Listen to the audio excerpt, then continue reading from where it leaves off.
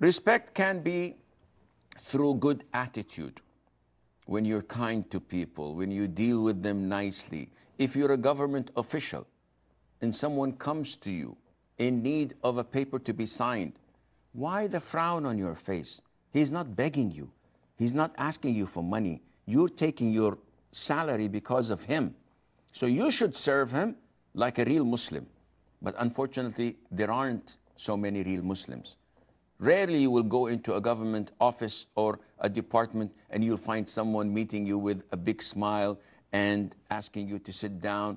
Probably he would not even look at your face nor reply to your salam. And part of respecting people is to be humble, not to look down upon them.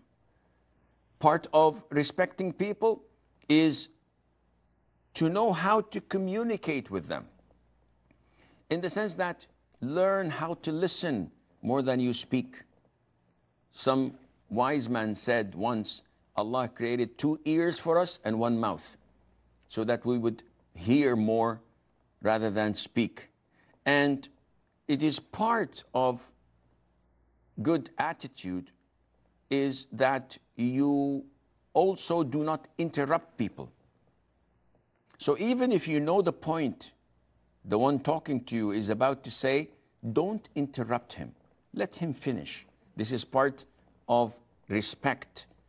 When you raise your voice, when speaking with someone else, this is lack of respect. Imam Ibn Taymiyyah says, may Allah have mercy on his soul, whoever raises his voice